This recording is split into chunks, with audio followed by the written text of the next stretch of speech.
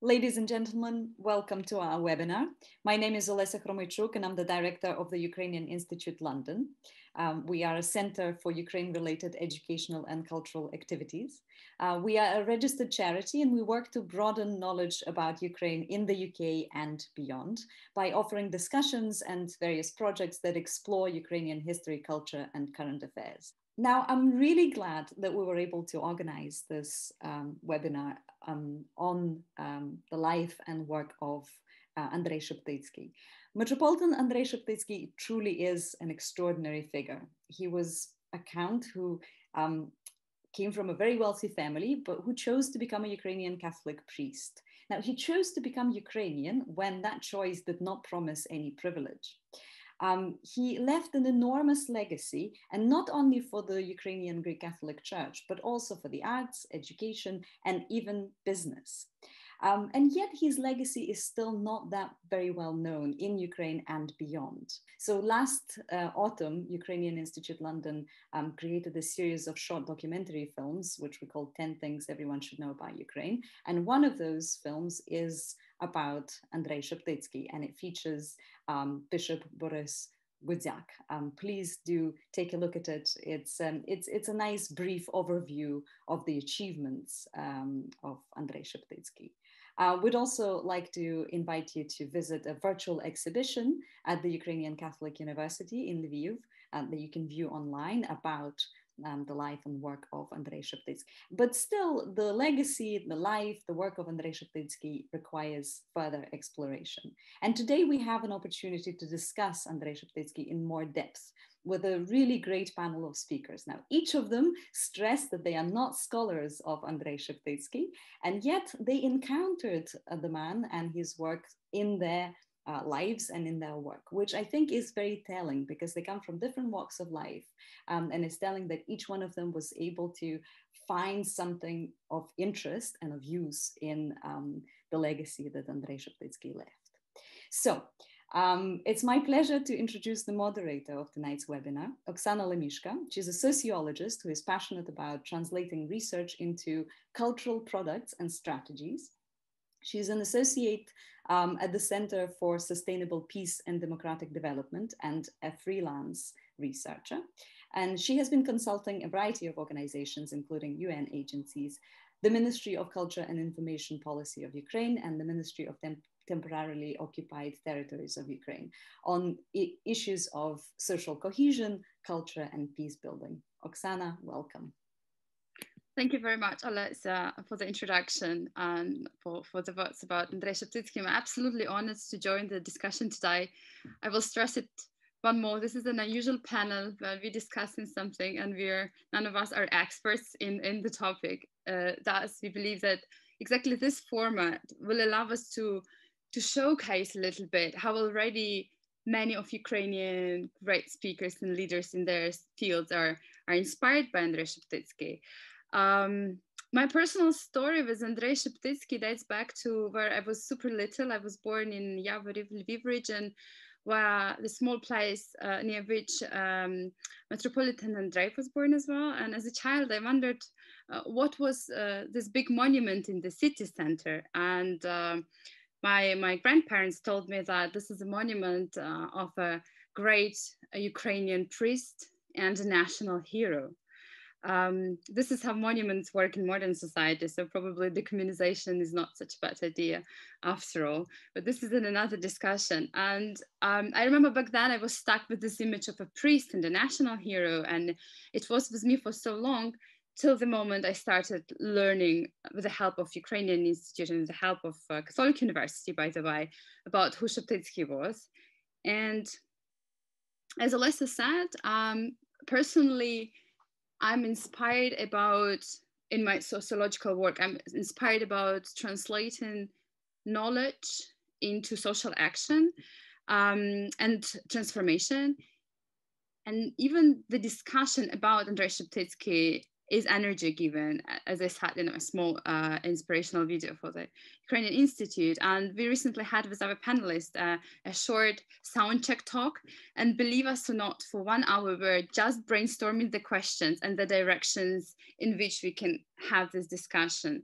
So My job today is probably not very easy, but I will try to frame our discussion today around what can Andrei Sheptytskyi give us today in current challenges of the world, and how do we talk about him today so people relate, listen, and use his heritage. That's why I would like to first of all introduce the whole panel, and then to come up with a question, which would be to share some of the personal stories of how you met Andrei Sheptytskyi in your work, in your life. And also I will ask our panelists to personally answer the question, why do you think he's worth discussing globally, since we have today an international meeting? And I would like to invite first to the floor Nataliia Popovych, who is an entrepreneur, international communication expert, civic activist, the founder of Fun Philosophy Group, co-founder and board member of Ukraine Crisis Media Center. And since Nataliia opens our discussion, I would also like, Nataliia, maybe you could also give us a few facts about life and work of Sheptytskyi that you find the most key to our discussion today. Absolutely. And thank you so much for the kind introduction. It's an honor to be here today and to have this joy of actually discussing Sheptytskyi's influence on our lives in 21st century.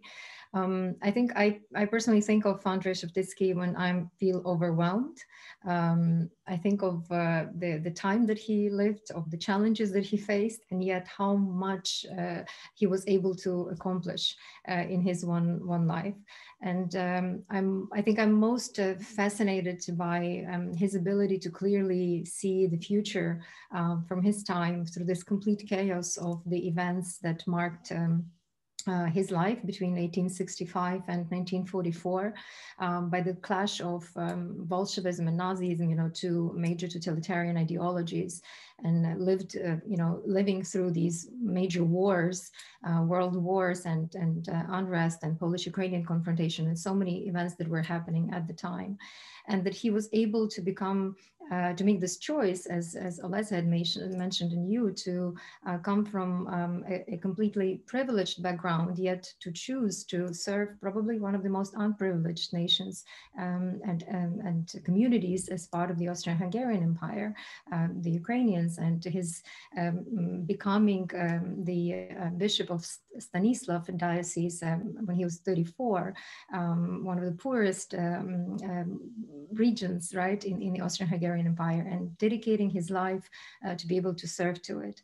I think he fascinates me as a person of these paradoxes of as a Brazilian monk who knew how to make money and how to teach Ukrainians to become entrepreneurs and become self-sufficient, and a person with means, a person who probably in today's qualification would be multimillionaire or maybe a billionaire, but who decided to spend all of his inheritance into the funding of so many of these great initiatives and actually institutions that have enabled Ukrainians to survive through the hardships of the Soviet regime and the persecutions, and actually to lead to the renaissance of Ukraine's independence after the collapse of the Soviet Union. He was a man of very strong principles, and being a Ukrainian patriot, we know also that he went against the wave when he contradicted even the Organization of Ukrainian Nationalists of the 30s, as he felt that their infighting had been damaging this Ukrainians' pursuit for self-determination.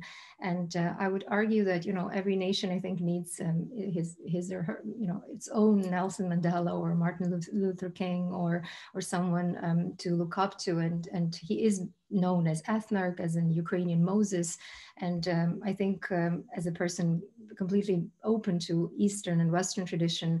He was truly a major societal architect and a major investor, I would say, and I would argue, into the human capital of Ukrainians.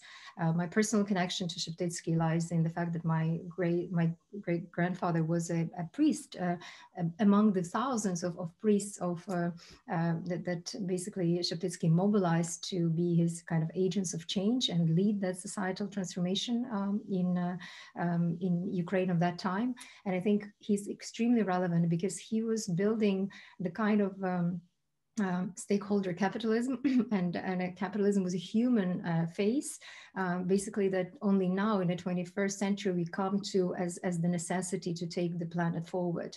And I feel that this is something that he was building through the Christian principles and of course through his willingness to serve the most underprivileged at the time. And that's what makes me think that he's extremely fascinating figure. And I hope that we will share with the audience the tools the tools that he created in order for all of this to happen. Thank you, Nataliia, very much. That's a great rundown. Just to stress that every sentence, because I was trying also to make my introduction short, but every time you mention how great he was in every area, you understand that you can unpack each particular area and go deeper. So after each sentence, you have a direction to investigate. I would still like you, Nataliia, to think maybe later in your answers, have you personally used some of his examples in your work, maybe how applicable they are. But now I'd like to open the floor and invite Sophia Opatska to the discussion. She's the Vice Rector for Academic Affairs at the Ukrainian Catholic University and founding dean and chairman of the Supervisory Board of Lviv Business School at UKU and a member of Executive Board of European Federation of Catholic Universities. So Sophia, what is your story about Sheptytskyi and why do you think he's worth of such an international discussion as the one we are having today? Well, good evening. It's a great pleasure to be here tonight and to reflect a little bit. It's interesting because well, we hear in our childhood quite a lot in our education about Sheptytskyi, but I think for me, first real opening of Sheptytskyi was actually not so long time ago, maybe, I don't know, maybe like 15 years ago, when I read a book written by Kurt Lewin, who was saved by Sheptytskyi and by his brother Clementi. Kurt Lewin was a Jewish child, and he was indeed, he was saved over, I think, 2 years during World War II. And then later he became quite famous businessman, consultant abroad in the United States. And he actually writes this whole story of how he was saved and of this huge sacrifice which many people made at that time to save him. And it was very big opening for me about our church. It was huge opening to me about Sheptytskyi family, not only about Andrei Sheptytskyi, but also about his brother. And later on, of course, you pick small things, being a part of Ukrainian Catholic University, which was actually started as Theology Academy again by Sheptytskyi. So you learn piece by piece small stories about this great man. But probably more detailed interest started around 3-4 years ago when we spoke with a couple of friends, colleagues, with Yurko Filuk from Prilad, Yevhen Glibovitsky from Promova company, and when we spoke with Miroslav Marinovich, that indeed there are a lot of great examples how business operates internationally, and there are a lot of great examples of how people made great success in business or in changing economy abroad. But do we have great examples of Ukrainians? And it's interesting because it turns out that we can learn from person, from church, from priest and bishop, probably much more than we can learn due to our history from how business was operating in Ukraine.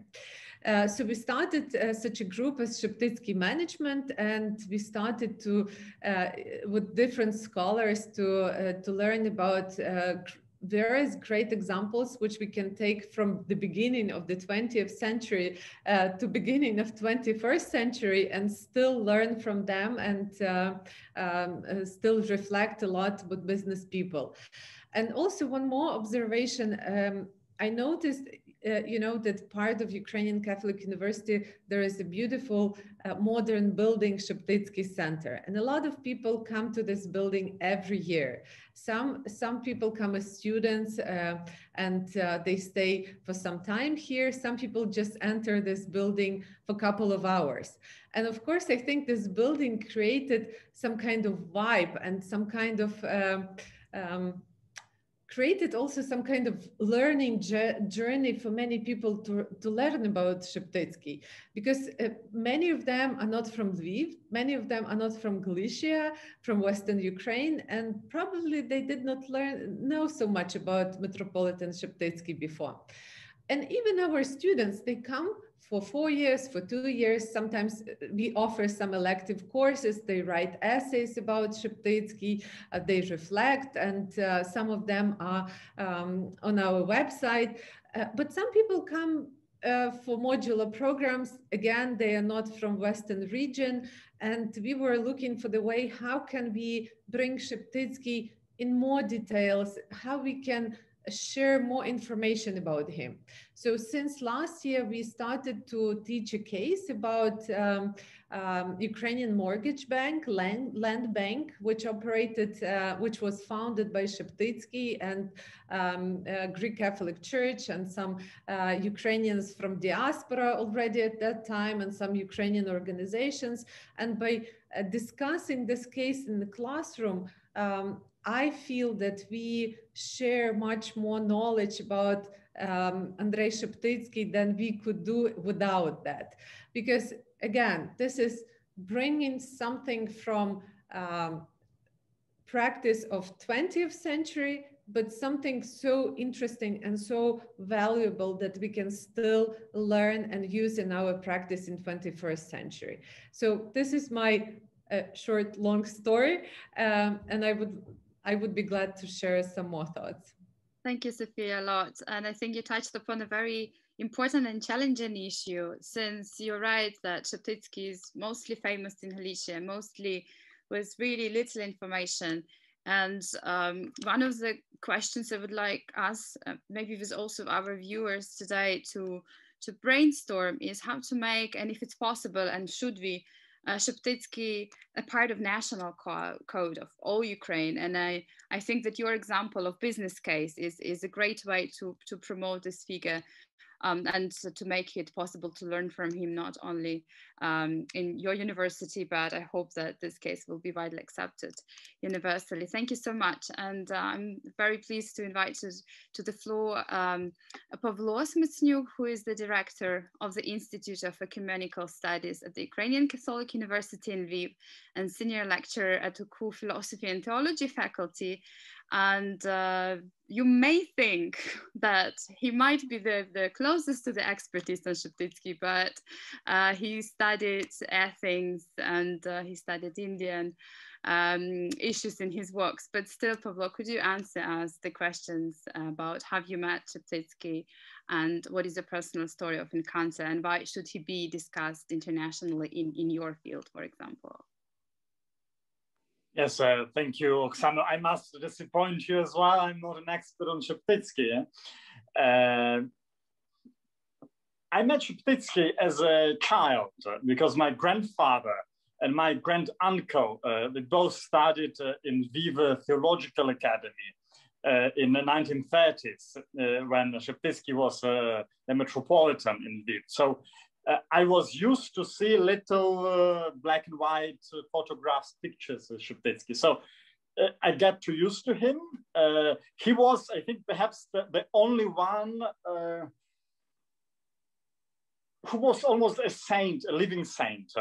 Like we never had any other heroes in the family as much as Sheptytskyi. Then when I grew up, there came a boring Sheptytskyi. Everybody was talking about Sheptytskyi. You would have anniversaries of Sheptytskyi and you lose interest completely. Yeah? You want to keep distance. And I think I rediscovered Sheptytskyi very late in my life and very recently when Miroslav Marinovich published a book a couple of years ago about Sheptytskyi and win-win. And I thought, well, can we really go back to Sheptytskyi and sort of, I don't know, get a new Sheptytskyi out of him? Yeah. So I started reading his letters. I started reading pieces of his biography. My studies in nationalism like gave me a different perspective while reading him. And then my interest in ecumenism, yes, in relations between different churches, also suggested that Sheptytskyi might be really a treasure. So I think that there are at least 3 features in Sheptytskyi that speak to me and I think inspire me in this work of dialogue and reconciliation between churches. First, he was cosmopolitan. So he spoke different languages. He belonged to different worlds. That's why he could become a bridge between different cultures, between different traditions, between East and West, between different nations. I think if you don't speak different languages, if you don't try to understand the other, you can't really be a bridge. And I think this is probably what Ukrainian Institute in London is doing. Yes, trying to speak both languages and speak to both, yes, the British and the Ukrainians. And I think in those conversations, you can really understand better yourself and the other. The second point about Sheptytskyi, which I find exciting, that he was very creative. And creativity is actually much more rare than we would like to be. He was Metropolitan of Lviv in the moment when Ukrainians didn't have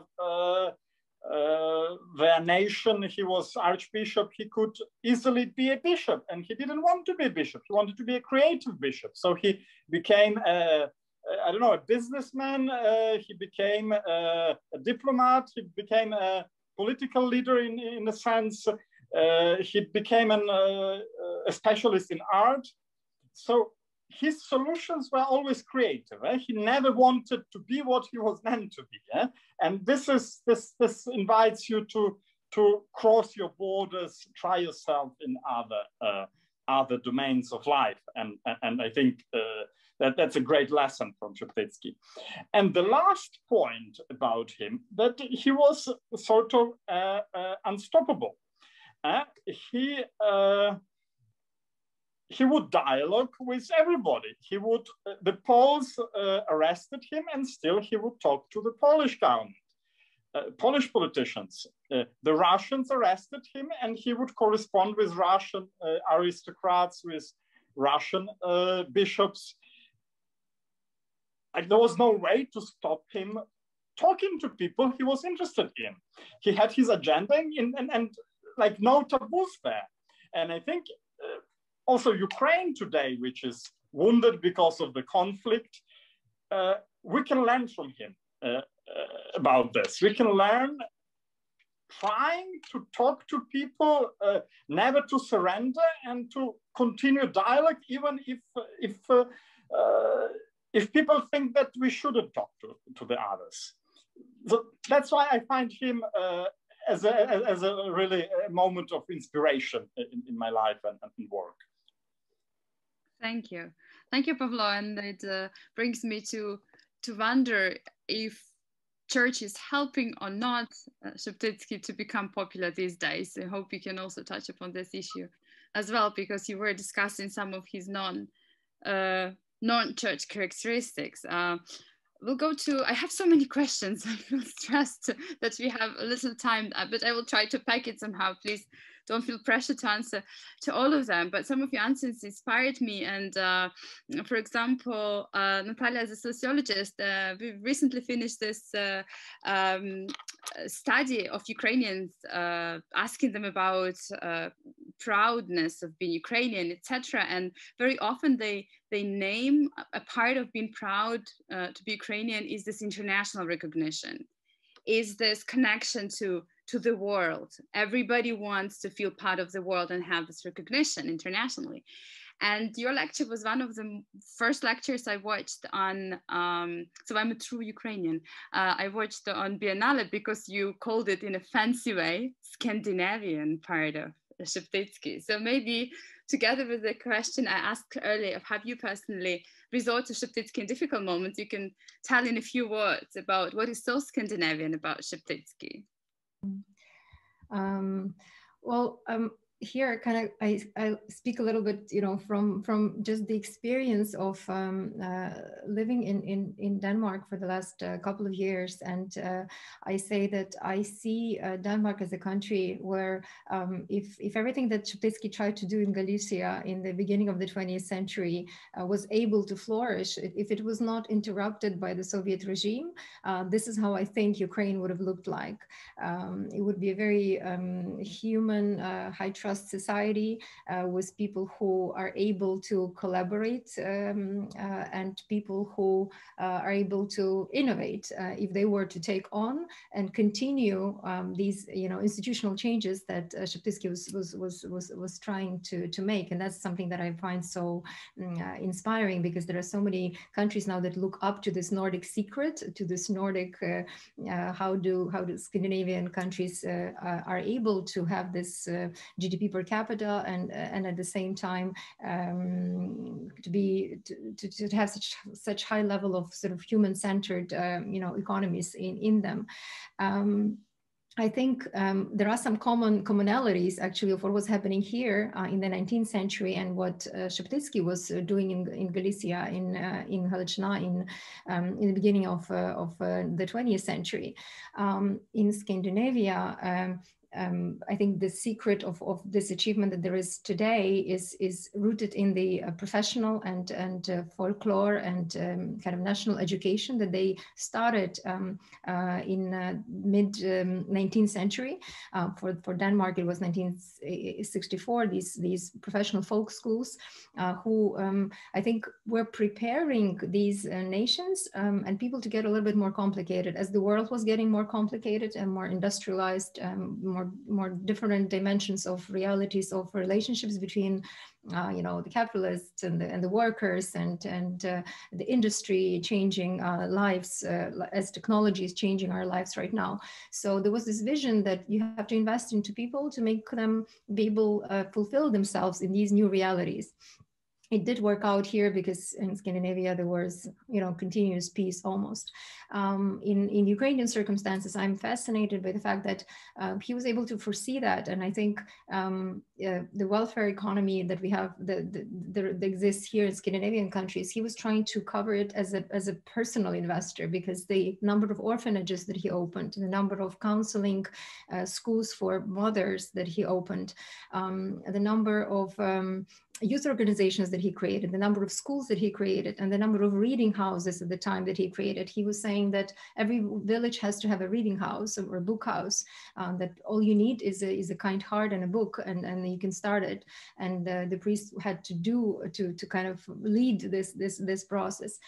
So he, I think, very much understood that you have to lift people up from this survival mode and take them into the mode of fulfillment and creativity, and that can only be covered when welfare basic needs are taken care of. And I think, again, his relevance to me is with the pandemic, so many countries are coming to the realization how important it is to have for all of the people a good access to high quality education and high quality healthcare, how essential it is. That's something that I think he clearly understood, you know, years and years ago.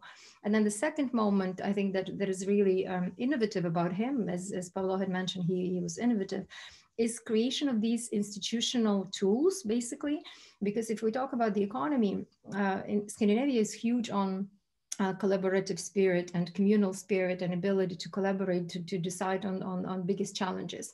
And that's what he was able to pursue through creation of the first Ukrainian dairy union, the first, these banks, these communities of cooperatives that actually were becoming strong and were winning market share even against, more established Polish unions. And people were learning to collaborate, to become self-sufficient and to become greater entrepreneurs. But at the same time, he was promoting things that seem to be innovative these days, like fair play, fair process leadership that now is being taught in INSEAD for owners and boards. He was considering it to be basic infrastructure for having a business. So he was promoting fair trade, not to sell low quality goods, and that applied to peasants, not to cheat. Fair pricing, not to deceive others. And that meant that if you were an owner of an enterprise, you should not be lowering the price of something just because you pay your employees less. And fair pay, not exploiting others. These principles, again, if we think of now how the whole world is reimagining our future with the pandemics and just prior to it, how companies are beginning to rethink their responsibilities to all of the stakeholders, all of the elements of these systems, were in play in his thinking when he was creating these organizations. And you're absolutely right. I think at the time he also established some of the first, and most important cultural institutions as well, that at that time were also beginning to bear fruit that now maybe we see in institutions like Ukrainian Cultural Fund or Ukrainian Innovation Fund. I think if he lived today, he probably would have contributed to that as well. Thank you, Nataliia, so much. You're right. This is my short story when I want to pitch Sheptytskyi to others, is like invested in Amsterdam restaurants, did gold digging, made business banks, and it works really well because, as I said earlier, sometimes we fall into this national hero priest. And as Pavlo said, you try to keep away of those big national heroes, which anniversaries are celebrated so often. When we had a call to do the sound check, which ended really for so long, Sophia said something that really resonated with me. We all were discussing all these beautiful features of Sheptytskyi, who is creative, innovation, businessman, etc. And Sophia reminded all of us that spirituality came first in his activities. And I honestly, also in our research, we see that the current world, as we find it right now, lacks institutions or places or public spaces where values would be produced and discussed actively. And I think it's my personal opinion that we should stop making bridges between institutions that produce values and try to adopt some of the value systems which are beneficial, win-win situation, as Pavlo mentioned, for everyone. And Sophia, maybe you could comment a little bit more in your case, the spirituality and business specifically. How does it work? Yes, how can we learn from? Well, that's a tough question. We have from time to time with Nataliia discussion that it's very popular in our society to choose either or. So you can be either spiritual person, nice, with all values, but then you don't want to touch business, you don't want to have anything to do with business, and this is something what you probably do not promote very much. On the other hand, if you're in business, people don't imagine that you can have any spirituality because you're probably all about money, competition, deadlines, targets, and where spirituality there. So I think Sheptytskyi in many ways shows us that this is very much possible, and indeed he was a great example how it is possible. I think he as a priest, he was looking for spiritual development in people, for their dignity. And at the same time, probably he was aware that, or he understood that it's not so easy to develop and talk about spirituality if people are very poor, if they are illiterate, if they have a problem. There was a huge problem of alcoholism in Galicia at that time. Children were not going to school. It was mostly agricultural part of Austro-Hungary, but it was not really efficient. The agriculture was not efficient at that time, comparing to what was happening in Europe already. So I think his idea to invest resources and invest his time into economic and business parts, it was not the ultimate goal. The ultimate goal was human dignity and spiritual values of Ukrainians. But to get there, you also need some means and instruments. So he was using them really well. And Nataliia very nicely already described that very basic principles like fair price, fair wages, don't cheat, develop yourself, become an entrepreneur and rely on yourself. There is actually a very nice part of the letter which is described in Miroslav Marinovic's book, which was already mentioned by Pavlo, Andrei Sheptytskyi and a win-win principle. So there is a part of the letter which he writes to young people and how to educate young people. And he is saying that in this letter that young people should rely on themselves, on their initiative. And this is how we have to educate young people so that we have a future as a nation and probably as a country. And if when I read those lines right now, I think nothing changed between the whole in the whole century.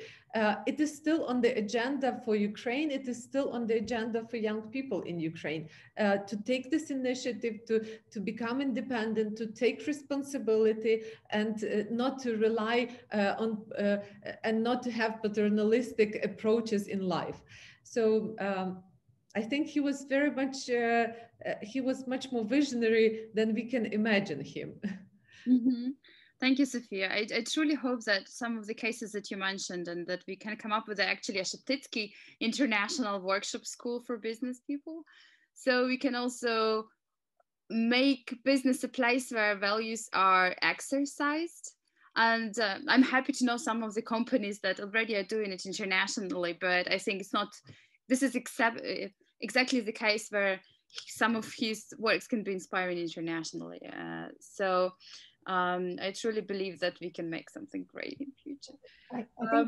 I think there's a growing community of these kind of purpose and profit, businesses in Ukraine, and I think there is of course even the alumni of Lviv Business School, I think, are contributing to it, and I think it's great that that the students there have a chance to learn from Sheptytskyi's legacy as well.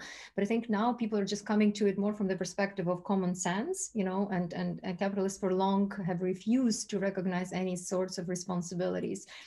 In modern world, it's only two years ago where all of the largest companies have signed the letter recognizing that if they carry on in an irresponsible way as before, we simply won't have the planet very soon. So they came to it more from the perspective of necessity rather than from the perspective that he was coming from. And he was coming from the perspective that, these people need to have dignity, and the only way to uplift them is through more of the education and more of the ability for them to become self-sufficient. Exactly. And it was that these qualities are given with your life, and you're not supposed to fight for that. You get, and it's especially great to realize that such a person was part of the Ukrainian history, and we are not borrowing in this case, but we are building upon. And I think this is something we could carry on with. Pavlo, Mr. Pavlo, I have a very provocative question for you. You mentioned that you were studying also nationalism, and we know that Sheptytskyi, being a patriot, was also not a nationalist, was also a very international person. Could you maybe comment a little bit on his attitudes towards nationalism, patriotism? And let's imagine a situation Sheptytskyi is a leader in Ukraine today. Would he choose church as his platform to make changes, or would it be a different institution? Yes, thank you, Oksana.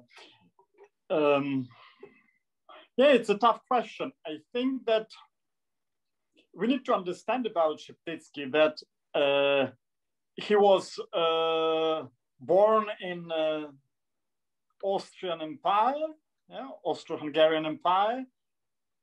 He then happened to live in like the Polish nation state when Ukraine wanted to become a nation state and didn't manage, and he died in the Soviet Union. Yeah? So he is a kind of an imperialist in a good sense of the word, and he's like the easiness with which he speaks different language just speaks to different contexts. I think it shows that for him there is something that is more important than just national identity. But at the same time, he adapts very quickly. Yeah, okay, we are not playing empires anymore, we are playing nation states. How in this context can I help my people, my parishioners, yes, to be better, to be better Christians, to be better citizens?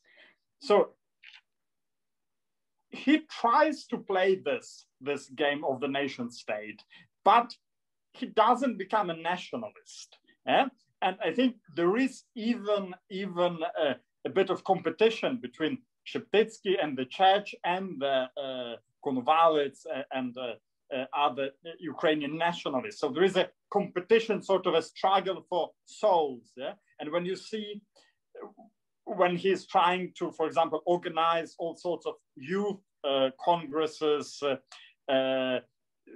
huge, probably like regional meetings of young people, it's a competition with the nationalists. So he tries to show that there is a different way to be a Ukrainian, and it doesn't entail being a nationalist, it doesn't entail hating the others. Now, regarding your question about the church as the place, as the platform from which to do this, I don't know. I think that when Sheptytskyi was the metropolitan in Lviv, Ukraine didn't have any political institution. So he sort of played the role that wasn't his own as a bishop. He played it because he probably felt that if he doesn't protect political interests of the Ukrainians, nobody will. If he doesn't, I don't know, open an art shop, a workshop, nobody will. If he doesn't help to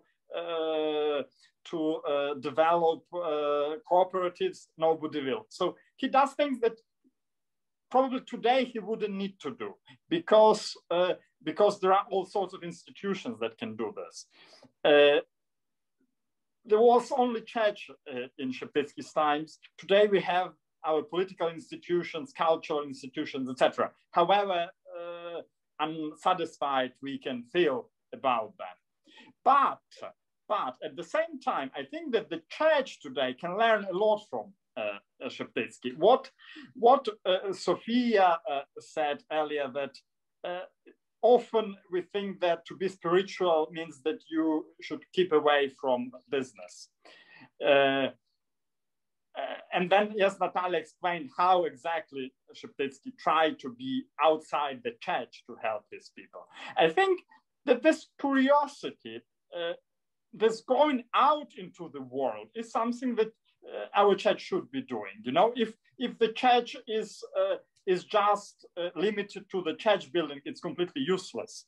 The gospel is about the transformation of the world. It's not about providing 1 hour entertainment on Sunday mornings. So I think that the church should try to get out to understand how the business works, how the political world works, why art is important. There is the world that we need to learn from. Huh?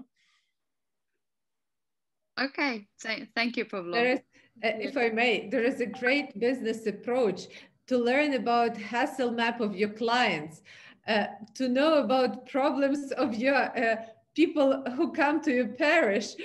That's the way to learn about other parts of society.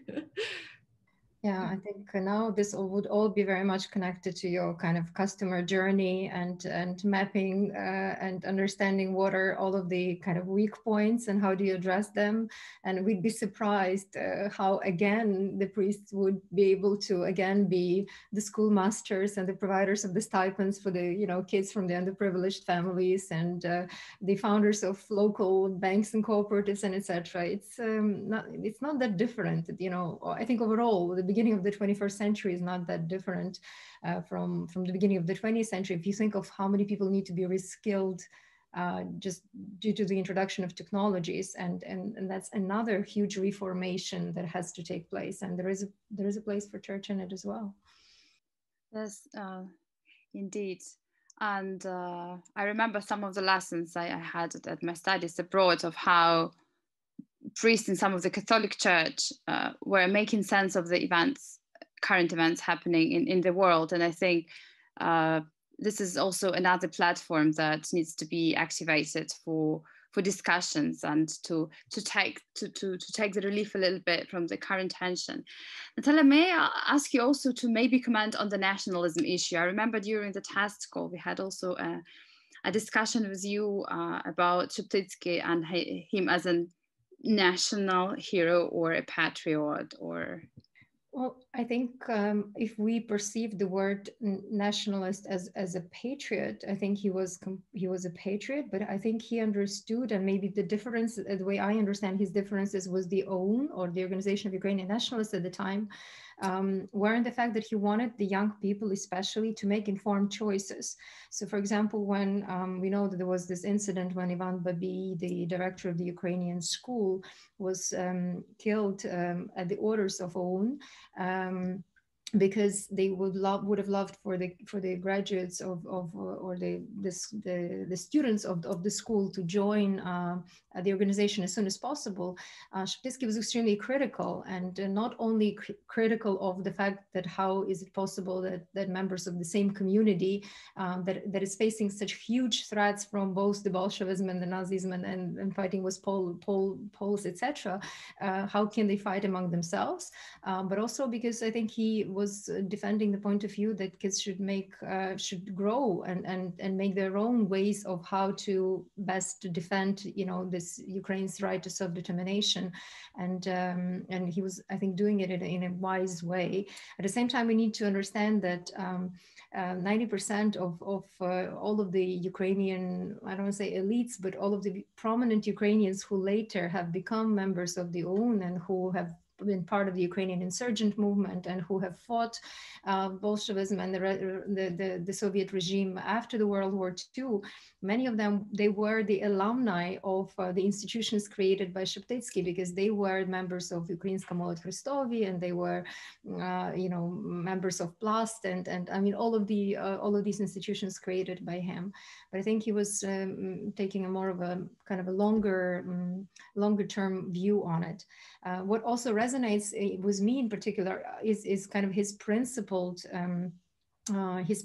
attitude, especially towards Bolsheviks. Like he is quoted saying that we need to understand who our enemies are, basically, and that the only way for them to kind of repent is there was this passage of like, if no one in the village is going to stand next to the traitor, if no one will shake their hand, if no one will speak to them, then maybe they can become a member member of the community. And in that sense, I think, again, there is so much resonance more, I think, on the international scene right now, where Russia had attacked Ukraine and there is international sanctions, so I think Sheptytskyi would have been on the side of the sanctions, because if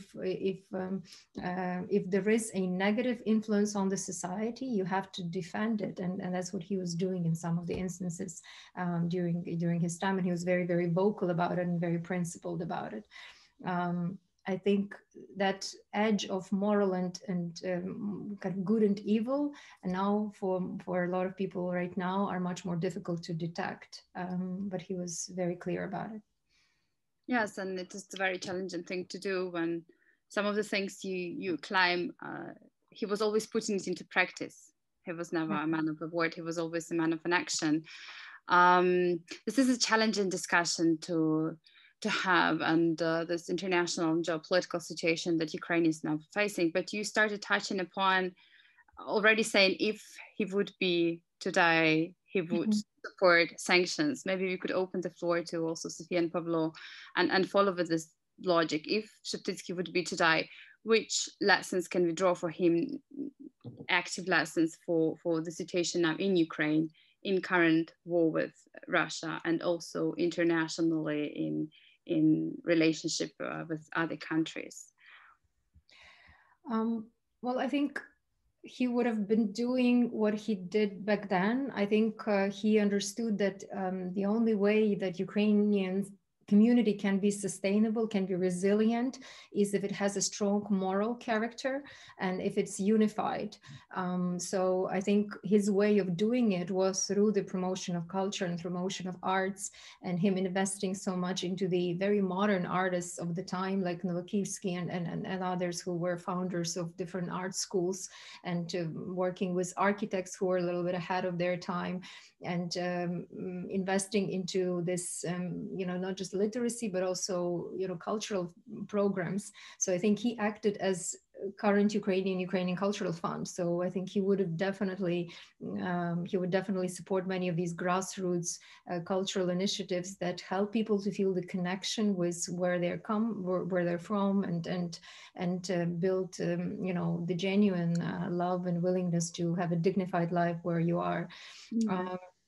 I think at the same time, what he probably would do, I think even like on the diplomacy front, he did negotiate, I think, with Hollywood. He wanted to make a movie to bring truth about Holodomor, and he invested in ventures like, photo studio in Chicago, or obviously in different locations of sort of these cultural things. I think he probably today would be kind of the person who would be opening Ukrainian embassies with like the Netflixes and Apples and Amazons of the world, and kind of going into these very innovative alliances. And I think that he would have treated the planet today as there are people who kind of are local, but there are people who treat the globe as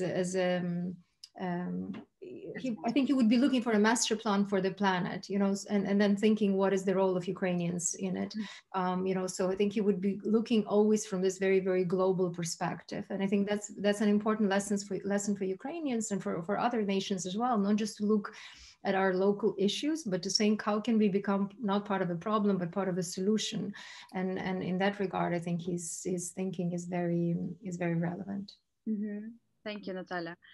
Sophia, I would also like you to comment on this one. And I briefly just have to say, as well, my sociological background speaks up to me. We were measuring if Ukrainians would support ties with Russia under current conditions. And we measured 4 types of ties: economic, political, family, and cultural. And when it comes to political ties, few Ukrainians would support political ties with Russia under current conditions. But we have numbers growing when we talk about cultural cooperation, economic cooperation, and of course, family cooperation. So especially the more we move to the east, the more we see that people would be open to cooperate on this other than political levels. What is your take on this in the frame that we are discussing right now when Nataliia started?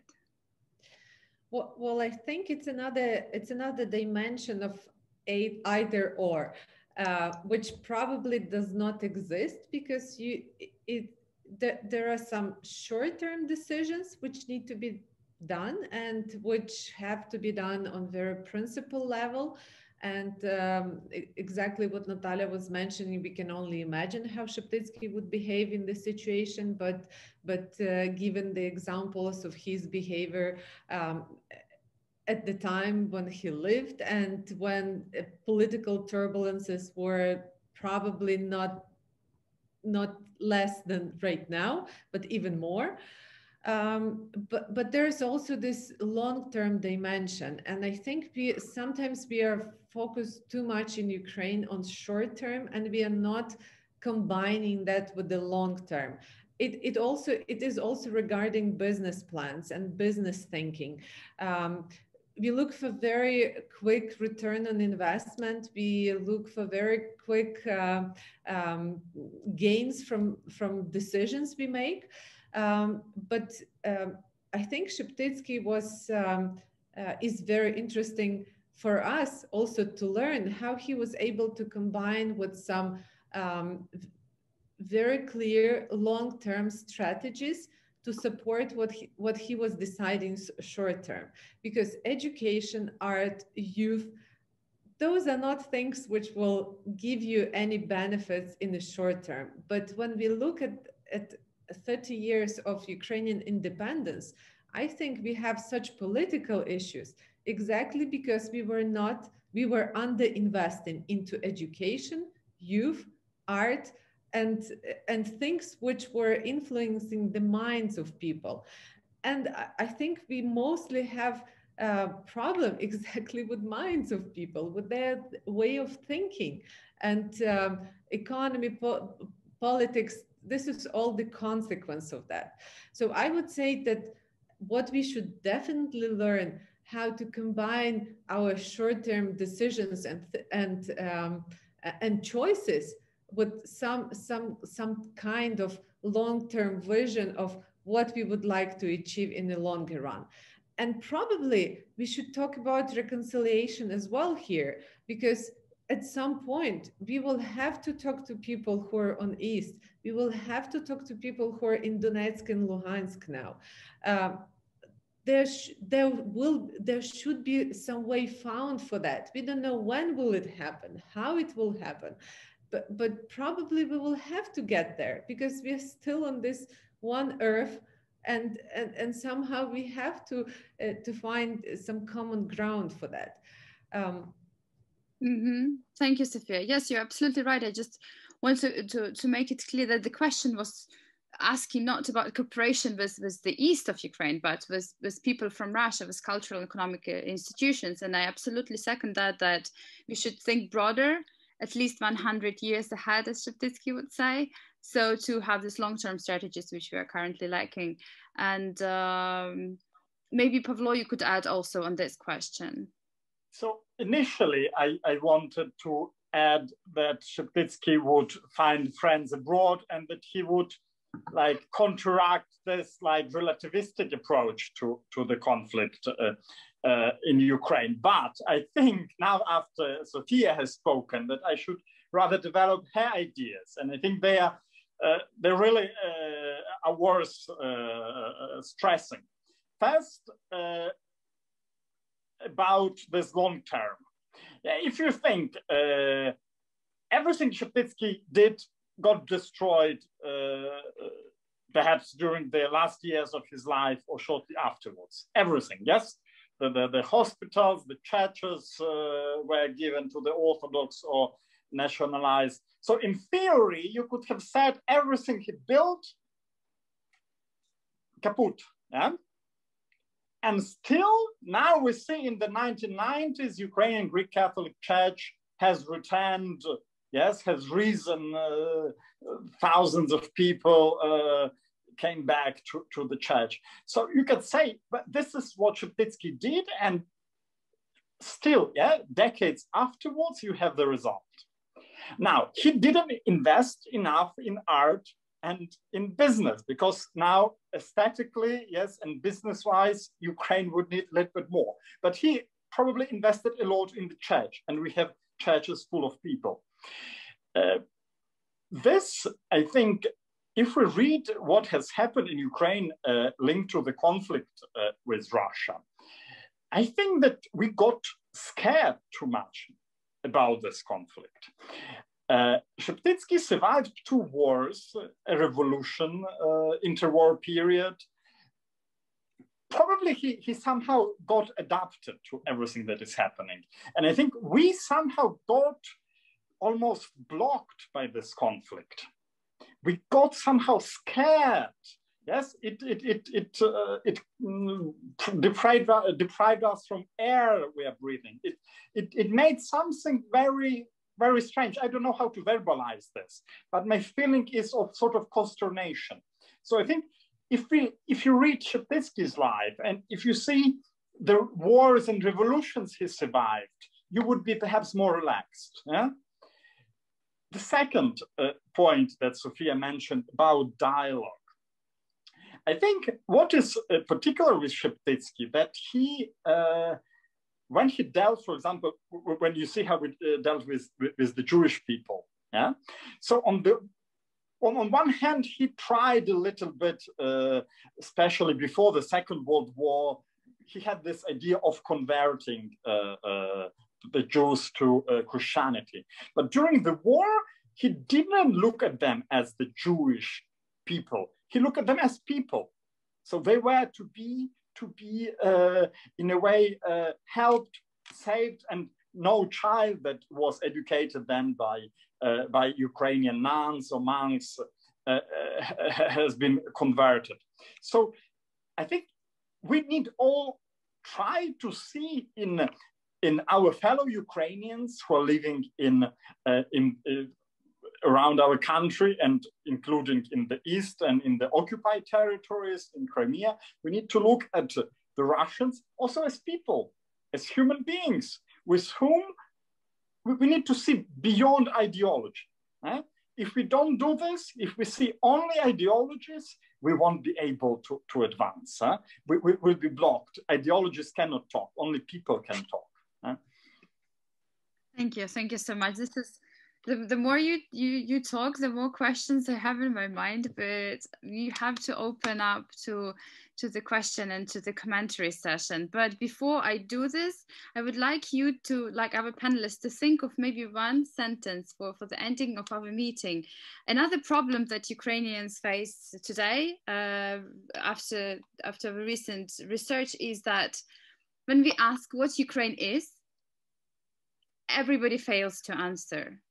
And we asked East, West, Center, small villages, big towns. People fail to answer what Ukraine is. So maybe for the ending of our meeting, after our Q&A session, you could think about this sentence. So if you are inspired by Sheptytskyi, what would be the sentence that what Ukraine is, what we as Ukrainians should think and promote? Let's think about it as a branding exercise for Ukraine. And now I'm really happy to invite to the floor Irina Marchuk, who will add a commentary about one more important side of Sheptytskyi activity, which is Plast. Pani Irina, please welcome. Yes. Чи мене чути? Так, чути. Чути, окей, добре. Дуже дякую. I'm sorry. Sorry, I should just switch into English. I do apologize. I was not meant to speak about Sheptytskyi. I'm sort of representing Plast, which is the Ukrainian version of the scouting organization, the global scouting organization, and Plast was mentioned before. So I wanted to mention our gratitude to Andrei Sheptytskyi, who in the 20s had the vision about exactly what we were talking, or parts of what we were talking about, investing in youth. And he, amongst many other things, but one of the main things which I'm aware of, is he donated quite a nice piece of land in the Carpathian Mountains as a campsite and educational site for Plastune, the Ukrainian scouts. So we have a book on him published by Plast, which I would want to show it quickly to you. Unfortunately, I was not meant to speak, so I can't go much deeper into his investment into this organization. But he was also provided, and that was not as a Catholic or as a Ukrainian Catholic church person, but he was supporting Orthodox youth from Volyn to join in, bought equipment, helped them with traveling. So there was no distinction for him on religious along religious lines. One thing which was mentioned before, so that's my end of my statement. But what I would like to ask the panelists, has anything shifted recently in the question of him being awarded the status of the righteous amongst nations? We know he should have qualified long time ago. It's a political question, I understand. And is anybody of the panelists aware where this question stands at the moment? Thank you. Thank you, dear Irina. I think the most recent that I read was the fact that last year there were new archives that were open in Vatican, which provide more evidence to the fact that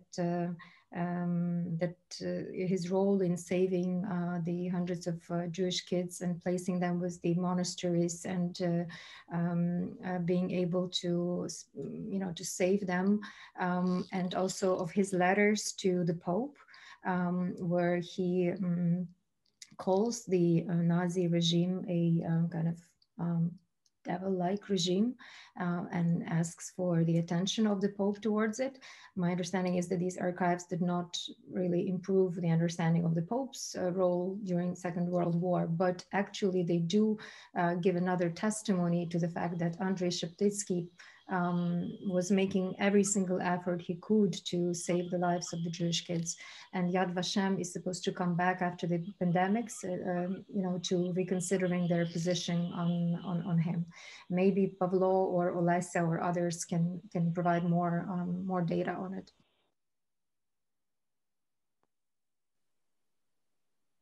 Yeah, I would like just to add, this question was posed to Professor Yuri Skira, I think a year or 2 years ago on Sheptytskyi conference. So his answer was that Ukrainian historians should work more in order to make their argumentation based on archival data a bit more explicit and promote the question of the awarding to Sheptytskyi with this title. So he said that Ukrainian historians should do a little bit of their homework there. Thank you, Pavlo. Thank you, Irina, for the question and for the valuable commentary. I see Olesya pop up. Does it? Perhaps I'll just very quickly chip in, because it's sort of some of the questions that the attendees might not be seeing in the Q&A box also relate to the question of Andrei Sheptytskyi not being awarded the title of Righteous Among Nations, and relating to his role in the formation of the Waffen-SS Galicia division, and that's the topic of my research. While I've not investigated the role of Andrei Sheptytskyi in any great depth, I think in relation to the Galicia division specifically, it's also important to remember that sending chaplains, Ukrainian Greek Catholic chaplains, to the division was a matter of maintaining a Ukrainian character of that specific division, and it was preferable, I think, for those who joined the division to have those chaplains than not to have them, in order to maintain that Ukrainian identity, I suppose, which was fragile. And also,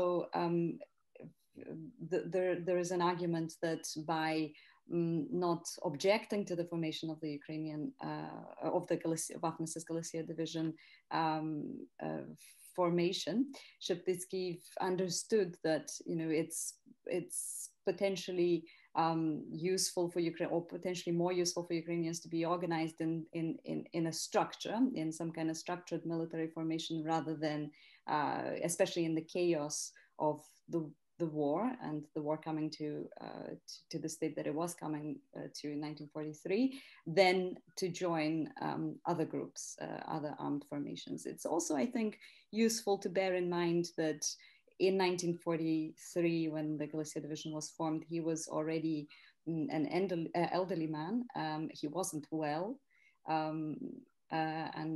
He was, he was focused. He was in a very complicated position. But I completely agree that this requires further research, and research is being done. There's an excellent piece. I don't have it handy right now, but you could look it up or write to me, and I'll find it for you, by John Paul Himka. There's another one specifically looking at the Holocaust and the role of Andrei Sheptytskyi by Shimon Redlich, one of the survivors of the Holocaust from Ukraine, a professor in Israel. And that's enough from me. Sorry. Sorry to sort of barge in. You like magic popping up in difficult questions. Yeah, and if I can just add, if you go on YouTube, there was an event dedicated to the topic, Sheptytskyi Holocaust, organized by the Ukrainian Institute in London a couple of years ago, with Marina Presenti moderating. So maybe you can get something from there. Who is, by the way, our next guest to talk, Maria. Please welcome. Yes, good evening, everybody. What a delightful discussion. I would like to describe a little bit my journey to Sheptytskyi, because I'm somebody who comes from central Ukraine, and Sheptytskyi is not necessarily part of my history, as you can imagine.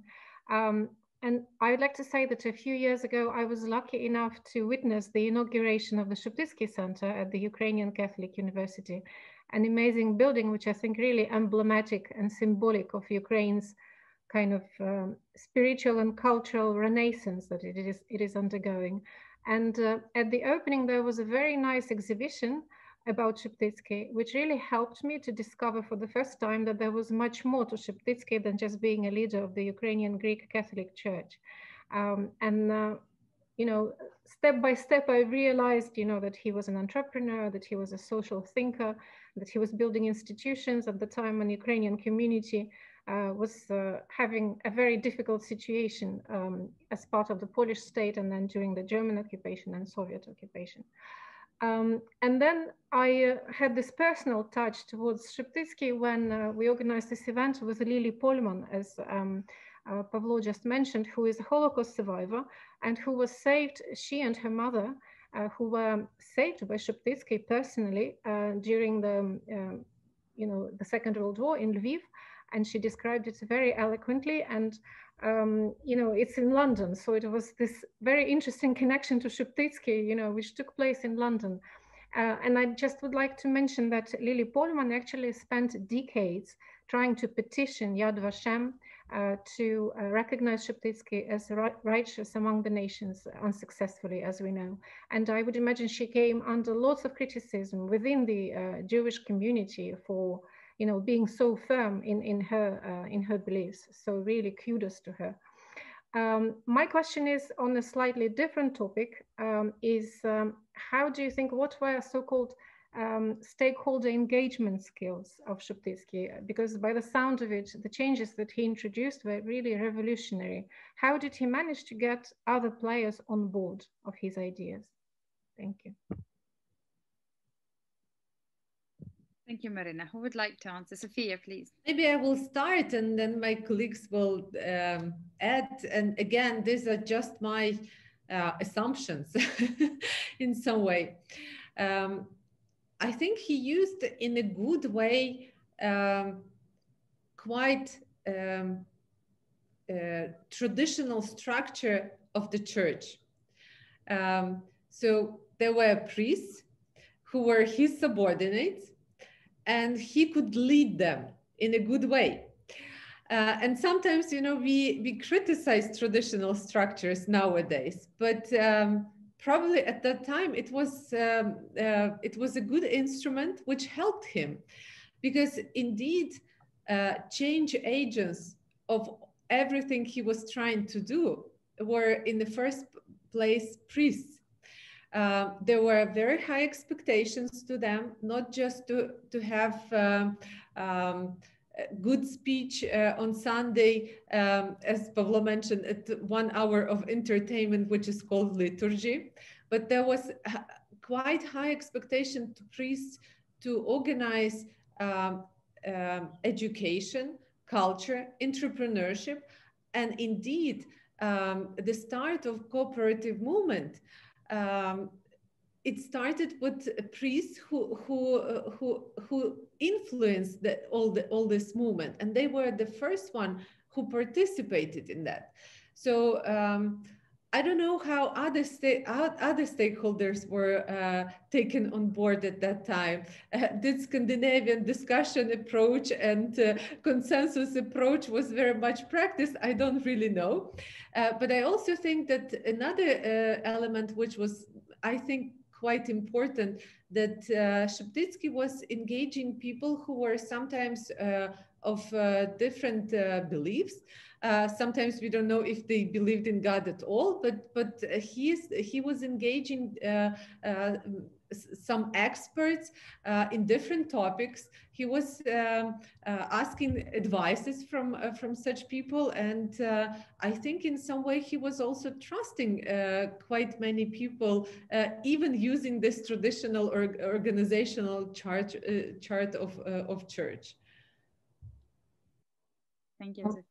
I think following what Sophia had mentioned, I think one thing is to also creating this army of change makers among the priests because of the hierarchy, but I think he was investing a lot into them as well. So I think he not only had higher expectations of how their job descriptions should be changing, not just do the liturgy, but so many other things, but he was empowering, I think, them to learn, to be able to learn about them. And I think there are sometimes discussions now whether, you know, modern Ukrainian priests, should they have the business administration degree? And we know that, you know, there are some really prominent Ukrainian Greek Catholic Church prelates right now who have studied at the school that Sophia has founded at Lviv Business School at the Ukrainian Catholic University. These are some of the best, some of the most brilliant Ukrainian prelates of today. So I think it was a sort of a soft way to empower the priests to be able to lead their parishes. And then on the note of supporting various different stratas, you know, he's known to invest into women's businesses, which probably was not a commonality at the time. But I think in that way, in a soft way of empowering and, I don't know, helping a certain lady to create Fortuna Nova or other enterprises, this was his contribution to probably prepare the ground for, you know, more of the egalitarian and society that Ukrainian community could have become than it is even right now. But this is where, let's say, Scandinavians went into, and I think it's a huge part of their success right now. So I think he was finding various both hard and soft ways of dealing with different stakeholders. Just to add, I think that still Sheptytskyi didn't manage to get everybody on board. And for example, within the church, he was criticized. One of probably most prominent persons who were in opposition to Sheptytskyi was the bishop of Stanisławiec, today Ivano-Frankivsk, Homyshyn. Who is beatified, who was probably a brilliant person, but his style was much more clerical. He wanted to impose celibacy onto priests, and he was challenging Sheptytskyi all the time. And Sheptytskyi never surrendered. He continued to bring the church in the direction he thought it should go, with a lot of patience, but also contested.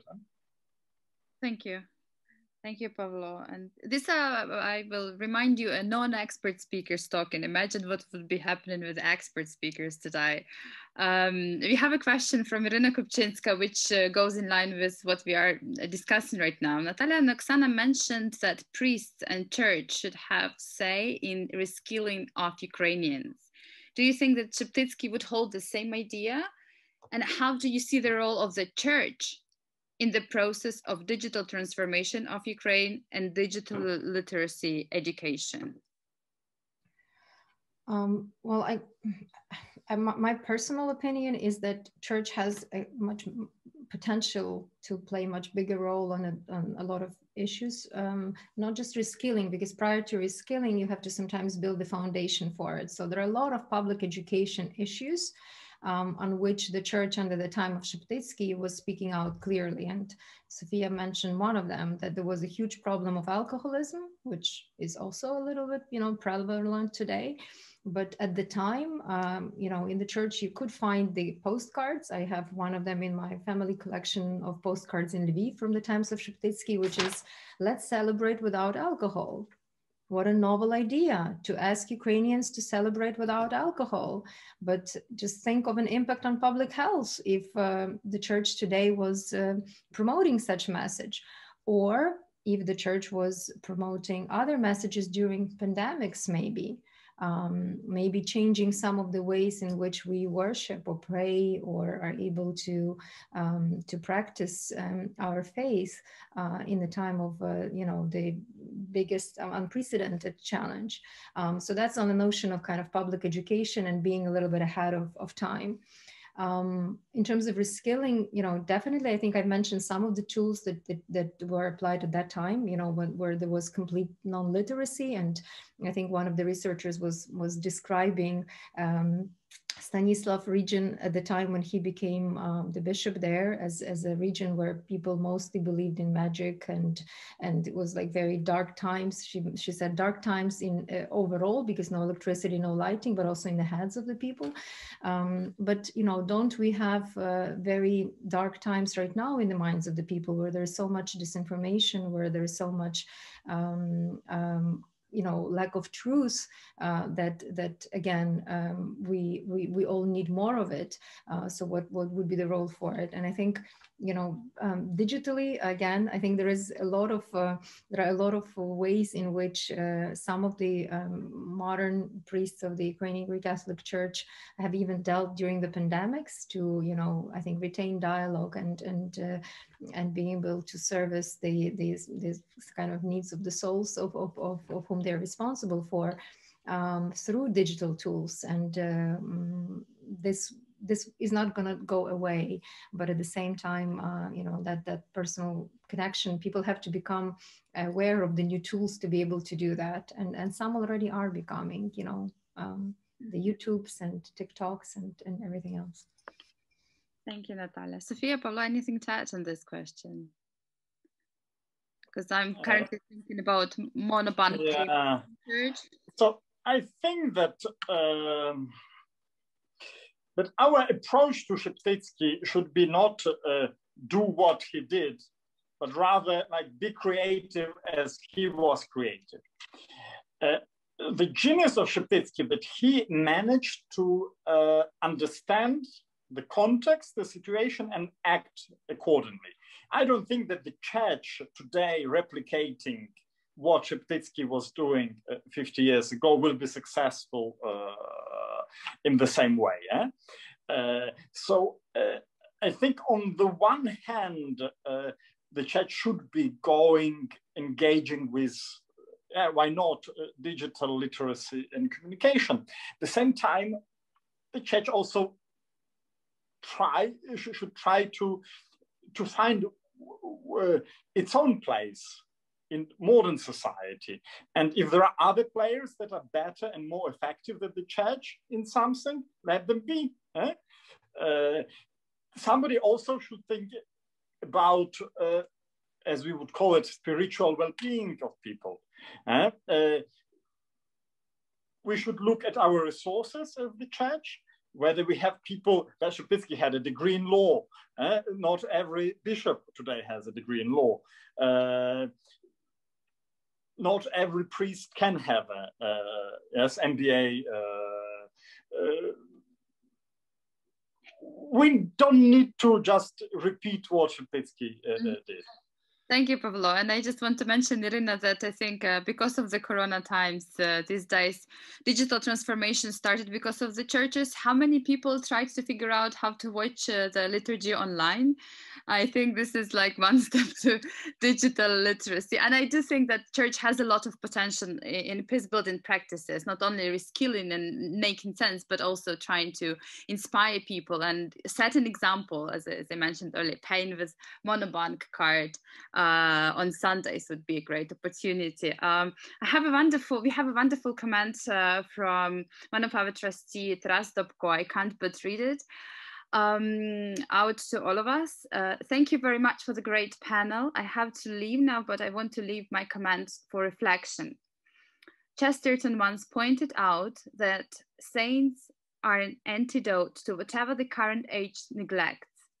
Such figures seem to restore the world to sanity by exaggerating whatever it has overlooked. In a sense, church often plays a vicarious role, filling the gaps in people's life, especially following the call of Christ to go where there is suffering and misery. It was always a challenge for secular authorities to make a preferential option for the poor.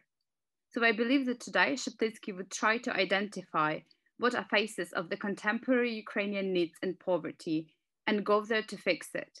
This would be probably a response to the crisis of family, IDPs, oligarchism in politics and economics, marginalization of vulnerable people, economic poverty, contemporary forms of addiction, etc. I think you could try to empower Ukrainians to overcome their second-hand self-protection and gain more self-confidence. I think this is one of the best ways to start wrapping up our discussion. And before I give floor to Olesa, first of all, I would like to thank everyone for coming. And I would like for each of our speakers to still finish the sentence I asked earlier. So what Ukraine is, if you get inspired by Sheptytskyi, for me, the sentence would be that Ukraine is a country that stands for values and protects the value system and gives chances to do it together with the whole Europe. Nataliia, could you summarize in one sentence what would be your main takeout? I'm very thankful for that last comment that you had mentioned. And I agree with Pavlo that it's not a matter of replicating, it's a matter of striving for more. He strived for more and made the maximum of his lifetime in everything that he did. And I think anyone who is a member of any congregation, church, or entrepreneurship, or academia, or in any field, you know, can take that as an inspiration. I think to me, Ukraine is a, you know, as a society where human value has, where human life has a value, and where the freedom and responsibility can be in balance. That's the Ukraine that I think we need to strive towards, where every human being can have a dignified life.